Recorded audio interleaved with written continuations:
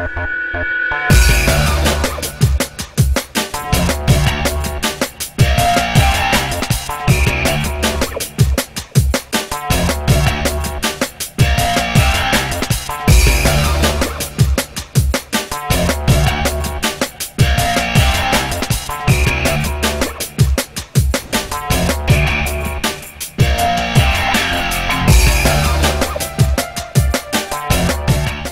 girl has 5 skirts, 8 blouses, and 8 pairs of shoes.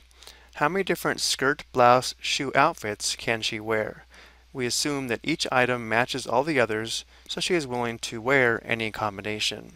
We can determine the total number of outfits by using the fundamental counting principle, which tells us if there's a sequence of independent events that can occur a sub 1, a sub 2, a sub 3, and so on number of ways, then the number of ways of all the events can occur is equal to the product of the number of ways each event can occur. So looking at our problem, notice how the girl has to select a skirt from 5 skirts, a blouse from 8 blouses, and a pair of shoes from 8 pairs of shoes.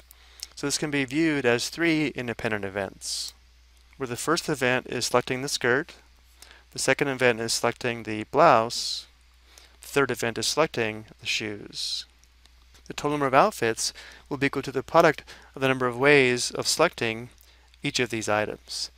So because there are 5 skirts, there are 5 ways to select the skirt, and then we'd have times the number of ways of selecting the blouse. Because there are 8 blouses, there are 8 ways to select the blouse, and finally the number of ways of selecting the shoes, since there are 8 pairs of shoes, is 8. So this product will give us a total number of skirt, blouse, shoe outfits, or total number of outcomes. So 5 times 8 times 8 is equal to 320. So we have 320 possible outfits.